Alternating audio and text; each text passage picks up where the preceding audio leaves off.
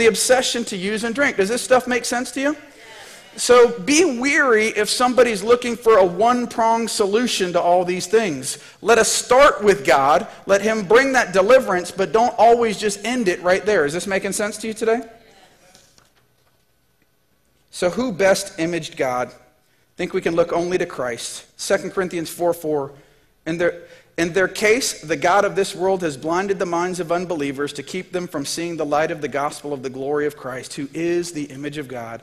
Hebrews 1:3, he is the radiance of the glory and the exact imprint of his nature. And he upholds the universe by words of his power. After making purification for sins, he sat down at the right hand of the majesty on high. John 14:9, Jesus said to them, I have been with you so long, and still you do not know me, Philip? Whoever has seen me has seen the Father. How can you say, show us the Father? So ultimately, the solution to the cracked mirrors of our life is found in knowing him and loving him and spending time with him and getting to know him and allowing him to work in our life. Church, we need to spend the time to know Jesus. And if you don't know him and you're here tonight, it starts by entering into a relationship with him. And then like a loving father and a loving daddy, there's going to be times in your life where he says, this area of your life, it really needs to change. I want you to better reflect me. And sometimes even if that hurts, we need to submit to him as a good friend who sticks closer than a brother and allow him to work those things out in our life so that we could better reflect him, because we're created to worship him and to know him and to live for him and to reflect his glory to a lost and hurting world all around us. That's our privilege. That's our honor as his image bearers, to go out there and be a witness to all the world. Listen to the words of Martin Luther as we begin to close. The gospel has brought about the restoration of that image.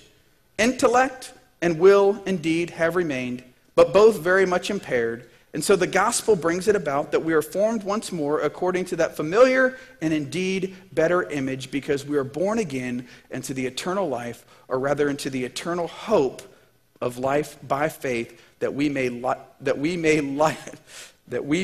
life in God and with God and be one with him.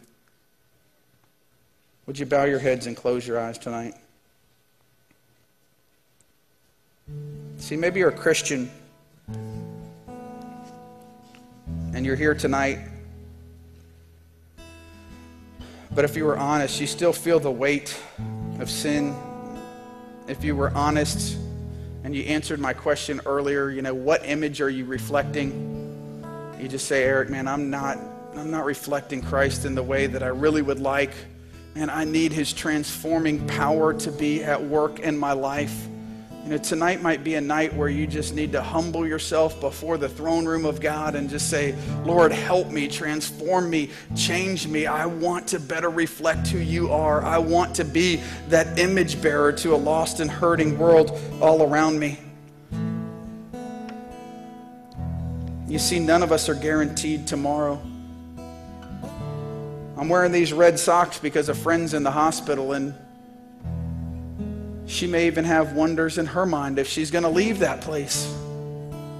And I know if she were here tonight, as she shared with me yesterday, that her greatest desire would be that we would look more like him, or that we would find him for the very first time.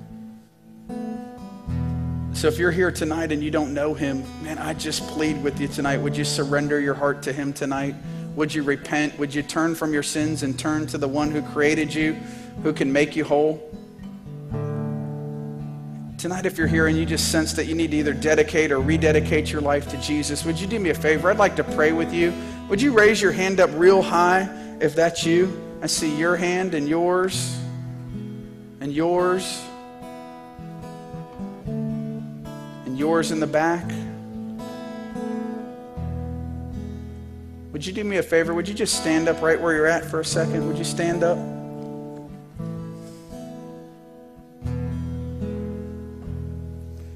The Bible tells us that we can run as believers boldly into the throne room of grace to receive forgiveness. Would you rise from your seats for just a second? Just stand up where you're at. Man, if you raised your hand, or maybe you didn't and you wanted to, I'd love to pray for you right here. I'd love to just stand in the gap with you and believe God with you for a great future in him. Let me tell you what will happen. There's nothing to be embarrassed about. What's going to happen is everybody around you is going to clap. They're going to cheer. They're going to be excited for you. Let nothing hold you back. If that's you, would you do me a favor and come right here to the front? I'd love to pray for you tonight. Make your way to the front right now. Come on. Love to pray for you. God bless you. Come on up.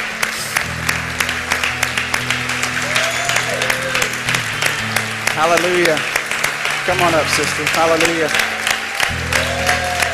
Come on up.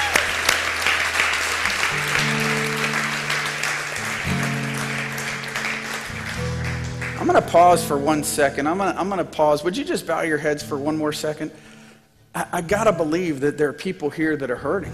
I mean, I just sense it, even numerically by the number of people who are in this room tonight. I mean, there's many of you whose mirrors are cracked right now. I mean, you're going through it and you don't see a way out. You need help from above, and you can't just stay back, man. I'm telling you, you need to go after God tonight. Don't stay here and be hurting tonight. Let God touch you. Let him change you. Let him transform you. If you're hurting tonight, I mean, you just know you're hurting tonight inside. Would you do me a favor and raise your hand right where you're at if that's you?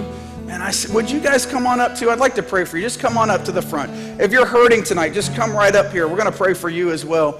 Just make your way right up to the front. Give them a huge round of applause, would you? Come right up here to the front.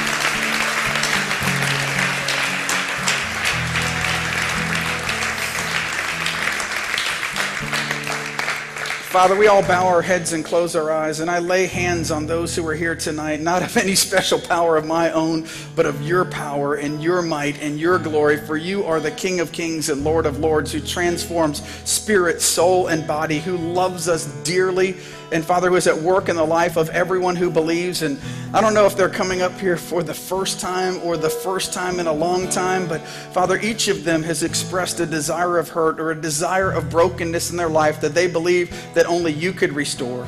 So Father, we pray for them right now, and we ask you to move in their lives and touch them and change them and transform them and make them whole and give them those clean mirrors that are accurate reflections of who you are, oh God.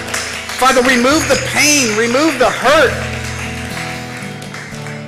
Father, remove anything in our lives that is not of you. Father, even if it hurts, we submit ourselves to you tonight. And Father, we say, do a work in us that only you could do. Father, you are the creator of our spirit, soul, and body. We were meant to reflect you. And Father, we give you liberty tonight to work in our hearts and our minds. We give you liberty to change us. We submit ourselves to you. We repent of our sins and we turn to you, the author and the finisher of our faith. We submit our hearts and our minds and our wills and our emotions and our bodies. And anything unclean in our life that's not of you, we just lay it at your feet tonight, Lord God. We lay it at the foot of the cross and we let your word transform us tonight. Thank you, Jesus. Thank you for your power. Thank you for your might. Thank you for dying on a cross that we might have life. We put our hope and our trust in you and you alone. We live for you from this day forward in Jesus' name. And everybody says, amen. Would you give God a round of applause and these wonderful people a round of applause? Ladies, I would encourage you, if you go, Pastor Don and his team, they would love to talk to you and pray for you for just a moment. Man, would you just go with them for just a second? And if you're a family member, they'll be right back. They'll hang out with you for just a second and pray for you and just one-on-one. Give them one more huge round of applause. God bless you guys. Come on, give it up for Jesus, people.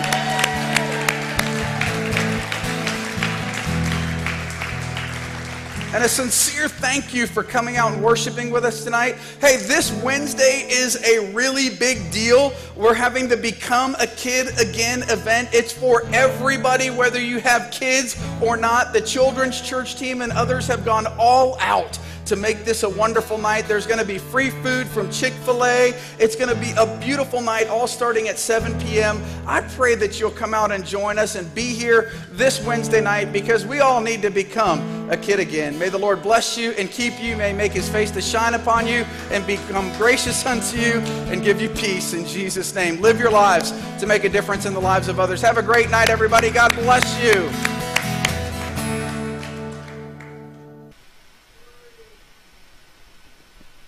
Once again, we want to thank you for joining us here for one of our inspiring messages at Journey Church. If you live in the greater Jacksonville area, we want to invite you to come out to one of our weekend experiences. Our service times are Saturday night at 6 p.m., Sunday at 9:30 a.m., or 11:15 a.m. Or if you would like to, you can join us online at any time watching any of our services live at journeychurch.org. We look forward